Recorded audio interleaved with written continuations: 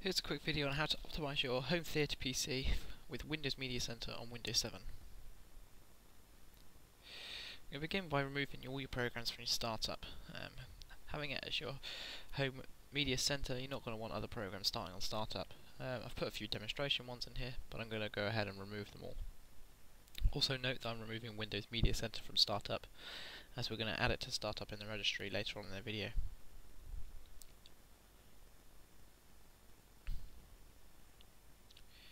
Okay, so once they've gone ahead and been deleted, I'm going to go to Start and Control Panel, and then uninstall a program.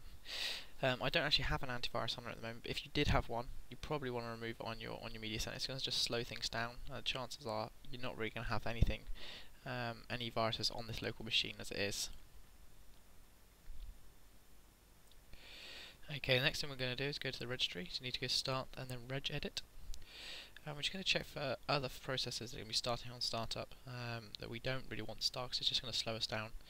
First of all, we need to go to HTPC current user, software, Microsoft, Windows, current version, run.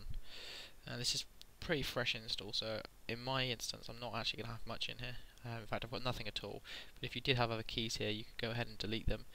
To be honest, you can't mess too much up by deleting those, but if you're worried, you could check out what the process is on Google. And then we're going to do the same for the local machine. So HTPC local machine, software, Microsoft Windows, current version, run. Let's see if we've got any in this one. Let's just find it.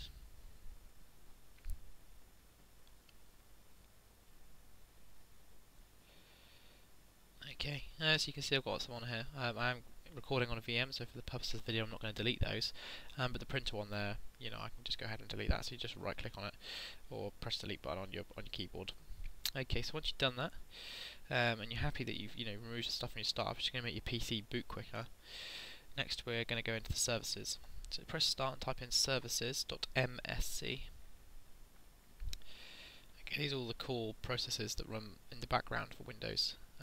Not all of them are necessary for when you're running Windows Media Center, so we can definitely stop some of these to make your PC boot quicker and also just run quicker once it's on. I'm not going to go through every single one of them, but they're quite self-explanatory. They've all got a description to the left of them. But once you've found one that you don't want, you can go ahead and disable it, and I'll show you how to do that in just a second. I'm just going to find one that I know is not going to cause any problems. And if you're worried that it could cause problems, then it's best to just leave it on. But the more you can get disabled that aren't integral to the system, the better.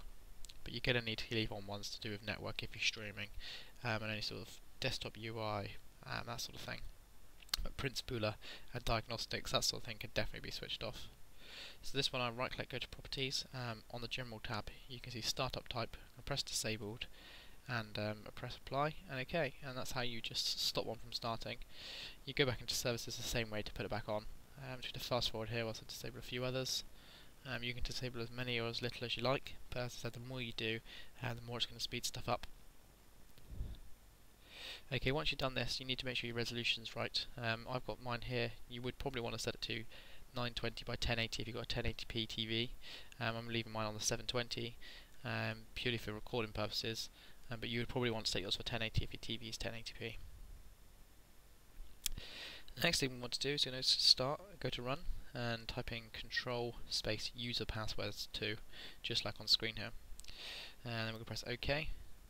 You want to make sure this box here is unticked. Go to the Advanced tab, and the one at the bottom is also unticked. If you apply that, it's going to ask for your password. What we're doing here is making sure that it doesn't ask for credentials when your PC turns on. You don't want to have to be getting out a keyboard when you're just turning on your media center. You just want it to go straight through to the media center, rather than sort of stopping halfway at a log-on screen. Obviously that doesn't suit you and you want to stop people from getting on it, then you can change that. You can leave it as it was. Finally, we're going to change the registry so it boots directly to Windows Media Center. We're going to do this by going into regedit again, local machine, software, and then Microsoft.